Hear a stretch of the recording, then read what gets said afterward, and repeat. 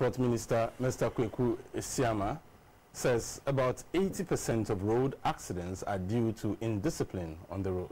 He therefore asked road users to adhere to safety regulations to curb the spate of accidents in the country. He was speaking when he led a team to the accident scene at Ekumfi-Dunkwa in the central region.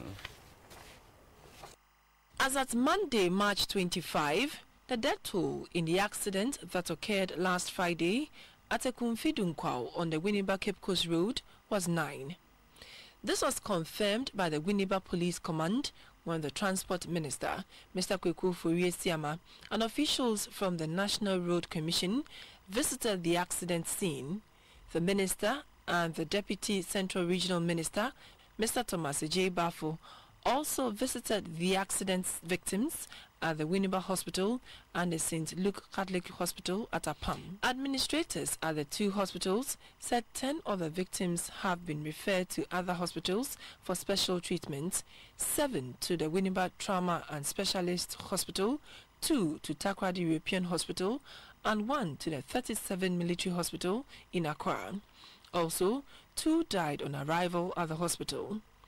The other victims were treated and discharged. According to the authorities, one of the dead is yet to be identified.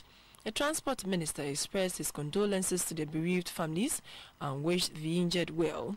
He was worried about the spate of accidents on the roads and urged road users to adhere to road safety regulations to curb the trend. Government can do whatever he needs to do. The police will come in and do all that. If we, the road users themselves, do not take the responsibility of protecting our lives, all these things will go. The Deputy Administrator at the St. Luke Catholic Hospital, Reverend Francis Oting Dumfe, appealed for ambulances not only to constituencies but also to hospitals where they are urgently needed. The Managing Director of Metro Mass Transit, Mr. Albert Edubuahin, assured the public of safety and quality services at all times.